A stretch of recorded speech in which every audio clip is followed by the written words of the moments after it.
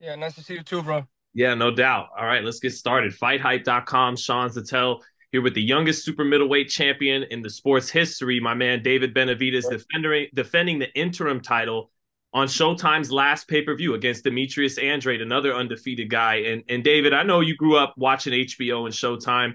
What do you think of the fact that you're the last big pay-per-view fight on premium network television? And does it make you want to do, I know you always go for the knockout, but does it make you want to produce something special, and thoughts on all that? Yeah, it's honestly a big deal for me. I grew up watching Showtime boxing and HBO boxing, so I mean, just having a legendary telecast that uh that produces boxing like that. It's something I've always watched. So I definitely want to make it go out with a bang. I want to have a great performance, and that's exactly what we're gonna do November 25th. Man, is that a little bit of a shiner I see on the right eye? Is sparring being real physical and real good sparring?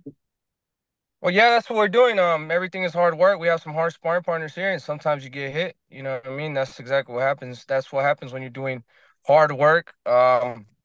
Sometimes the fucking punches get through. So, we're having some really great sparring. We have some good sparring partners that emulate Boo Boo, and we're having really good sparring sessions. You see any of that stuff on Twitter about your preparation or the sparring? I think it's funny because I'm reading about it and then I see the shiner and I'm like, it looks like some pretty good sparring's happening in the gym. Yeah, thoughts on that? What exactly is the stuff I don't really get on Twitter? What are they saying on Twitter? Well, that good. You should probably keep it that way. Twitter does kind of suck. Rick Glazer, the guy who broke the news about Showtime and everything, he said you only have Dennis Duglin in, who's more of a aggressive guy than a boxer. And meanwhile, he's hearing Andrade's getting all this wonderful sparring. And yeah, what's your reaction to that? Well, Dennis Duglin is not even here no more, so whatever the fuck his name is, he's a fucking idiot. So he should keep his mouth shut, whatever the fuck that is. But we got good sparring partners here. We don't, we worked with Dennis Duglin the first couple weeks, but he's not here no more. So we got good sparring partners here. And David, talking about your opponent, Boo Boo Andrade, he talked to Brian Custer, said his Thanksgiving dinner is going to be you. He's going to season you, and he feels like he can hit you with shots that surprise you with his power. What do you think about what Demetrius is saying? Well, I hope he could do something good in the ring. I mean, that's why we're training extremely hard for this fight. It's a good fight. Andre is a good opponent. So I definitely have to bring 100% to him. As for him saying I'm going to be his Thanksgiving meal, I know he's wrong about that. I'm going in there, I'm working as hard as he is, probably if not harder. So we'll see who the best man is. Like I said, it's always been like this. It's whoever works the hardest, whoever trains the hardest. That's why we took this good fight because we know it's going to be a really tough fight. But I'm willing to take the challenge. I'm willing to go in there and give it all I have, and I know it's going to be more than enough to get the job done. I know you have to prepare for everything as a fighter, but when you hear him talking about I'm going to hurt him, and does part of you think no, you're not? You're going to look to move around all night and fight in that type of style.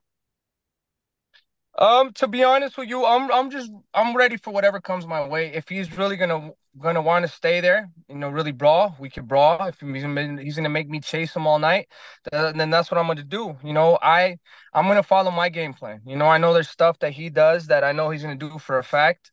But if he says that he's gonna go in there and beat me up, supposedly, then fine, he could come try. I'm not gonna shy away from that. So we'll see what he does. If he fights one way, I have a plan for that. If he fights another way, I have a plan for that too. At this stage, you have to have plan A, B, and C. So I mean, that's exactly what we're doing, and we're working hard, and I can't wait for November 25th. All right, man. And just lastly on Andrade, how do you envision this fight going? Do you have a round? Do you see it playing out a certain way in your head? And also on top of that, what do you think is going to be better about David Benavidez from the plant fight to this fight? To be honest with you, I'm gonna beat the fuck out of him. That's exactly what I'm gonna do. And I don't know. I'm just working hard, bro. I'm working on everything. I feel really good this camp. I've been just same 3 month camp, working hard, fucking sparring 12, 13, 14 rounds, four different sparring partners. It's the same routine. We've used this recipe for all the fights, so we're gonna keep using it. I mean, all fights come out really good. There's some stuff that we have to work on and some stuff that we've been working on in the preseason. So, I feel like, you guys are gonna see, everything. You guys are gonna see speed.